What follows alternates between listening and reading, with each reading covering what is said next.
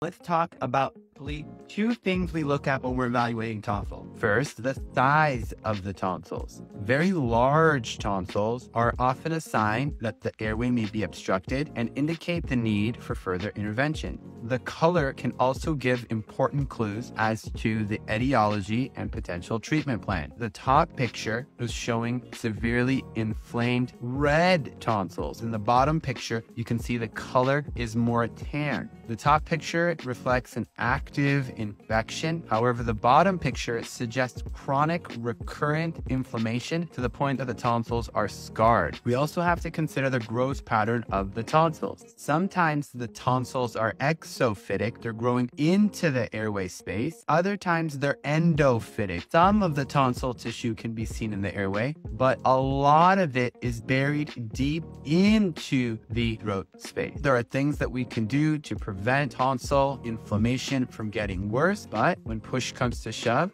and the tonsils are chronically hypertrophied, inflamed, and scarred, the research shows that these tonsils no longer have active innate immunity the way that simple hypertrophic tonsils would. Here's an interesting research article about the fact that simple hypertrophic tonsils still have the innate immunity, but by the time that they're chronically inflamed, they're no longer providing the good immune function.